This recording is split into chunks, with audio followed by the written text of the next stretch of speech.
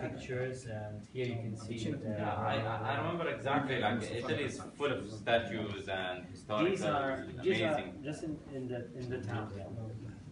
How old are these? So we're talking about empire. So is that like a BC or an AD? You think? Is it like before the? It is after. It's all inside the Museo Capitolini. It's just where the town hill is. So this is the room where the wolf is, and nobody can. People have to visit the museums to see it. Yeah, to see. Then it. we have a reproduction just outside for the people to see, the tourists to see. Very nice, and it gives a. It's nice also how it was worked, the metal. It was, yeah. I mean, it gives the you art, the idea. Even if you touch it, you would feel like it's a real mammal that would move on.